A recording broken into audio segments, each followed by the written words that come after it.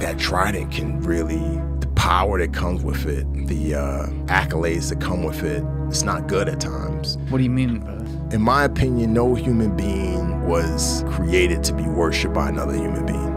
You know, when you're a SEAL, go to the base that's not the SEAL base, you go to NEB or go to another base and you will have that trident on, everybody stops and they look and like, oh crap, like you're a SEAL. And it's like that can build up pride within the person. And there's been guys who, you know, it's been too much power.